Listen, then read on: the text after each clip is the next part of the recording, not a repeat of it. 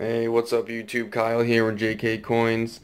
Justin and I were hoping to do a detecting video today, and we went out detecting to a new spot. It was incredibly muddy, and we weren't there very long, so we're going to go out Sunday to a different spot. We were there for just a little bit, but I was able to find my very first thimble.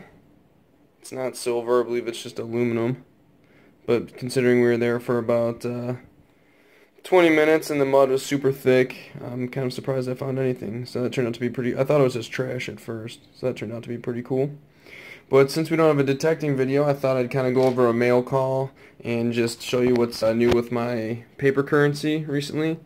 This silver certificate I found recently, 1935E. It's not a great shape, really nothing special. Sorry for the glare.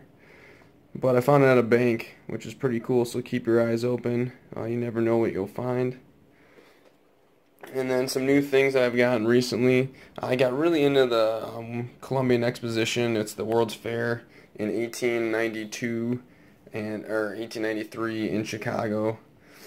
And it was celebrating the 400th anniversary of Columbus coming to America. And so they had these, it's kind of like currency in a way. They're set up to look like currency, so they have different tickets. So this one's got Benjamin Franklin on it. Considering they're 100 plus years old, they're pretty cool.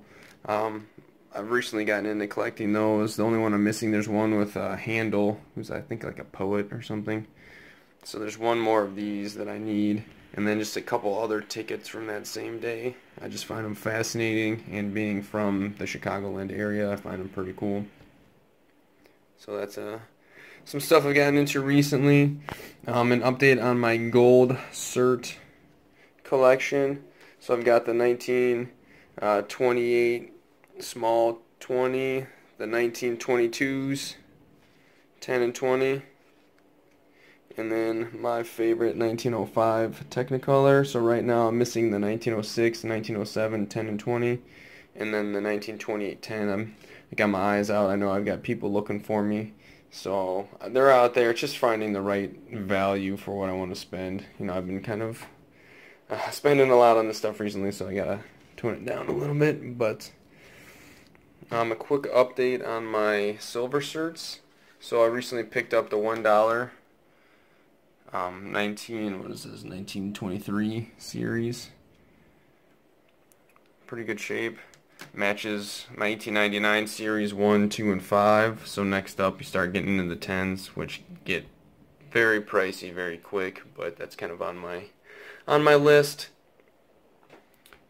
And then my red seals, I got the 1923 one. Terrible shape for the most part. You can see it's been cut and everything like that, but it was pretty cheap on eBay, and so I just thought I'd add it to the collection until I upgrade it. The one, just picked this up today, the $2 1917 series, and it's in great shape. Couldn't turn it down. Actually picked this up at our local coin shop. Shout out to them, King County Coins and Currency in Elburn, Illinois. So if you guys are in need of anything, give them a call. Great people. But that's where I picked up the 2 from. That's also where I got the 1928 20 gold. And then I was hoping to have the wood. I just bought the wood chopper off eBay. I've got that coming in to kind of complete the 125 of the 1917 series. And then until I get into the 10, which, like I said, gets pretty pricey, but I was hoping to have that today. I think that's going to show up tomorrow.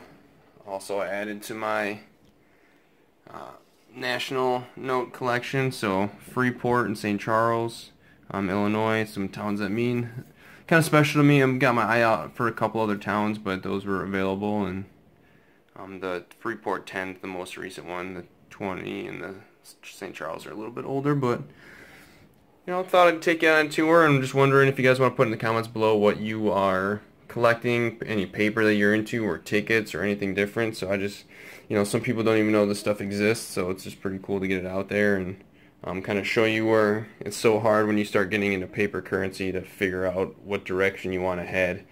And that was my hardest part. You can see I'm kind of in a million directions, but kind of nationals, finish out some gold certs, And then, you know, as things get super pricey, so it's going to start slowing down here soon, but looking for nationals is always kind of fun. And then always looking for the bank finds. That's what a lot of these were as well. I think I've talked about them kind of ad nauseum here, but some old bank finds.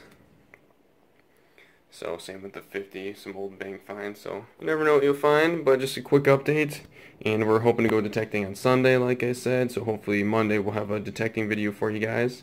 But I'm starting to ramble, so I'll cut it off. And I would love to hear what you guys are collecting in the comments. And until next time, see you later.